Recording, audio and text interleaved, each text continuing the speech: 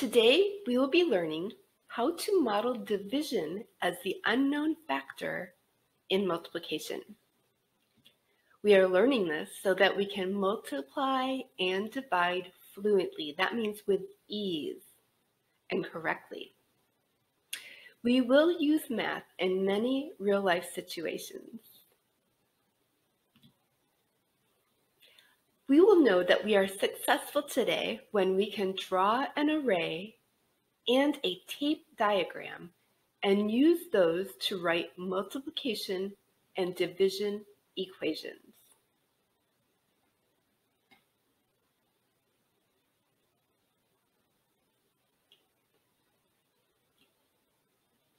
What is a tape diagram? A tape diagram is a math model. A math model would be something like an array or a number bond. This is called a tape diagram. It uses boxes to represent the number of groups. We also call a tape diagram a bar diagram. So I may be calling it a bar diagram or a tape diagram. Your teacher could call it one of those things, but they're the same thing. So here's an example of a tape diagram. Each box tells how many are in one group. You'll see there's a bracket and a label. This tells me that one group has 2 in it. The whole tape diagram tells me how many in all. How many in all is also labeled at the bottom of the tape diagram. So I have 1, 2, 3 boxes with 2 in each box. Look at the array. What do the rows represent? What do the columns represent? I have 1, 2 rows and 1, 2, 3, 4 columns. Answer. The rows represent how many groups there are. So there are 2 rows or 2 groups. The columns are how many are in each group. So I have 2 rows with 4 in each group. How many are there in all?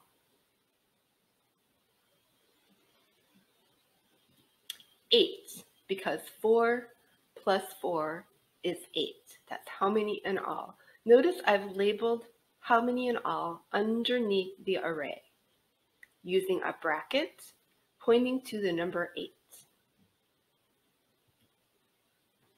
Let's divide the array into equal groups of 2 in each group. So I know the total number is the first number in a division equation. And the number of groups is always the second number in a division equation. And after the equal sign is the quotient, and that tells me how many in each group. So in this case, the unknown is how many groups. How many groups divided by, or how many in all divided by the number of groups is 2. And this is how I found out. I took my array and I divided it into 4 boxes. That tells me how many in each group. There are 4 groups, and now I can see that there are 2 in each group. So 8 divided by 4 equals 2.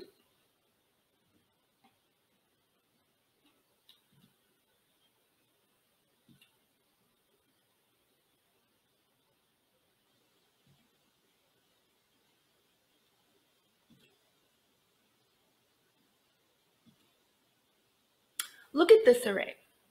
What do the rows represent? What do the columns represent? Well, I have 1, 2, 3 rows, or 3 groups, and I have 1, 2, 3, 4, 5, 6, 7 columns, or 7 in each row.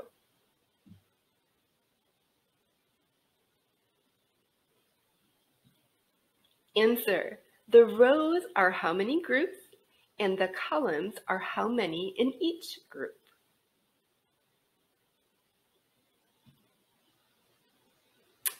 How many in all? 21. We have 3 rows of 7, or 7 times 3 is the same as 3 times 7, right? So we can count by 3 7 times. 3, 6, 9, 12, 15, 18, 21. Or we can count by 7 3 times. 7, 14, 21. There are 21 in all. Let's divide the array into 7 equal groups. Remember, the 7 equal groups is the number of boxes in a tape diagram. We need 7 boxes. So 21 divided by 7 equals an unknown. And the unknown is how many in each group.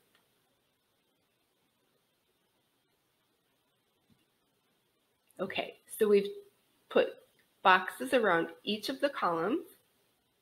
That tells us how many in how many groups. So we have 1, 2, 3, 4, 5, 6, 7 groups. And one column is how many in one group. So 21 divided by 7 equals 3. And I've labeled one column that tells me how many in each group. I put a bracket and the number 3. And down at the bottom, I put a bracket across the whole tape diagram or bar diagram and pointed toward 21. There are 21 in all. So I have 21 divided by 7 groups equals 3 in each group.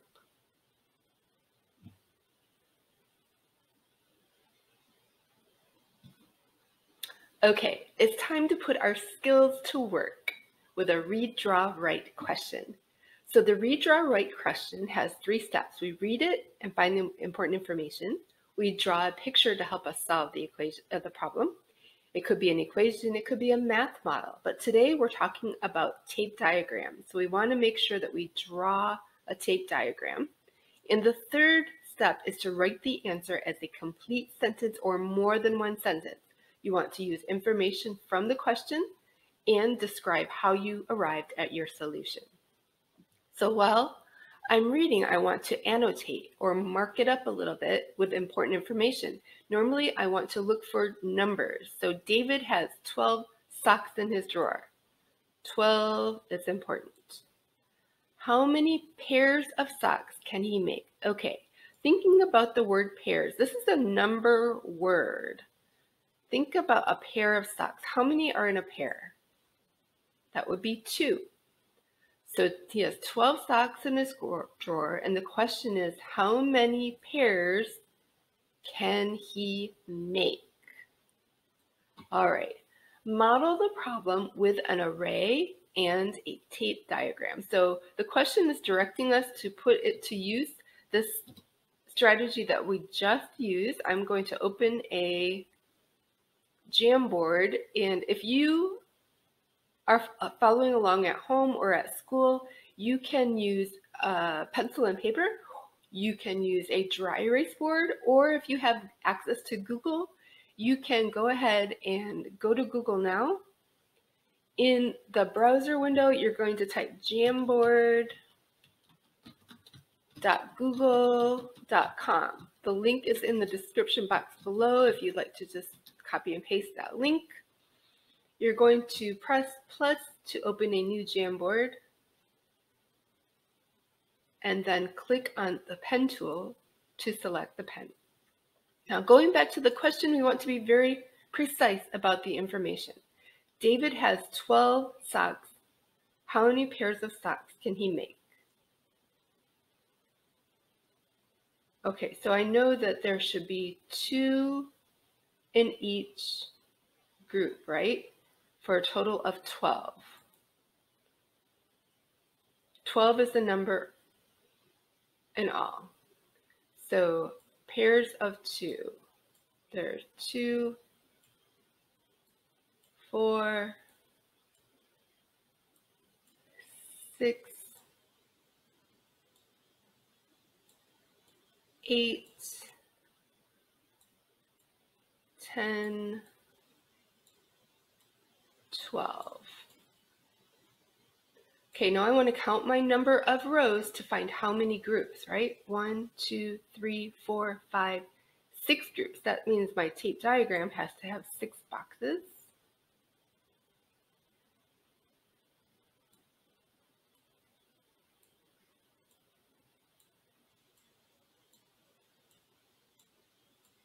And 2 in each box because that's the size of the group.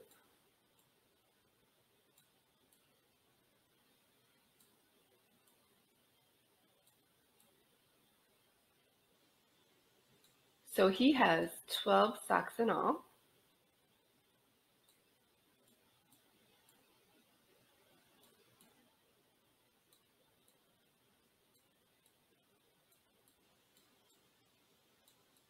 And one box equals a pair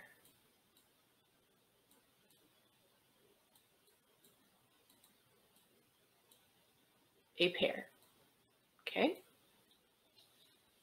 So let's try and make a division equation. So we want to start with our biggest number, the total. In a division equation, we always start with the largest number, and that's going to be 12. And how many pairs do we divide this into?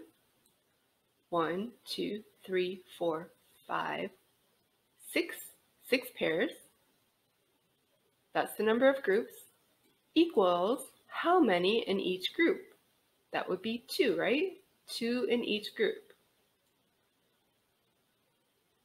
So 12 divided by 6 equals 2. That's our division equation. Let's go back to our question and make sure that we have used all of the information that we need. David has 12 socks in his drawer. How many pairs of socks can he make? Model the problem with an array and a tape diagram. Okay, we've done all that.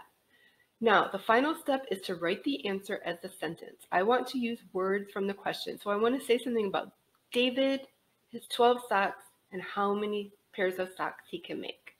So going back over here, I'm opening the sticky note. David can make 6 pairs of socks. I know this because 12 divided by 6 equals 2.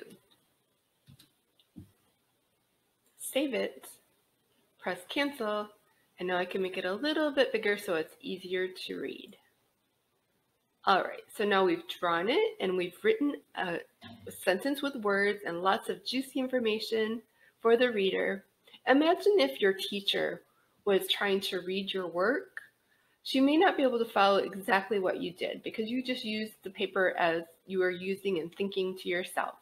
But the written answer is the answer that your teacher will be looking for. She wants to see how you arrived at your solution. So she wants to see how you arrived using numbers and math models, and then she wants you to explain to her or him how you arrived at the answer to your question. All right, now let's go over, I've done my very best. Now let's go over to the presentation and see if my answer is correct. Answer. David can make 6 pairs of socks. There are 2 socks in a pair, and 6 times 2 equals 12, so 12 divided by 6 equals 2. So that's an example of an excellent answer, and it has lots of good information, and it pretty much matches what I said. Remember, your answer doesn't have to equal or have the exact same wording as my answer. So when you're doing your own redraw writes, you're going to do the very best you can, and that's all you can do. So let's move on. All right, so now it's your turn to do a redraw write on your own. And the way this works is that I will read it for you. You will go and draw it out on paper and pencil using a dry erase board or even a Google Jamboard if you have access to Google. And then you will write a sentence using words and complete sentences. You're going to use information from the question and you're going to describe exactly how you found your solution. And after you've done your very best, then you go to the description box below and you'll find the answer to the question. You can compare your sentences to my sentences. And remember, just do the very best you can. All right. Colten sorts bookmarks into stacks to give to the members of his book club. He has 21 bookmarks altogether. He puts 3 bookmarks in each stack. How many stacks does he make?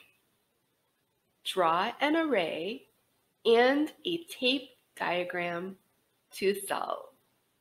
All right, it's your turn. Go do your very best, and I will see you in the next video.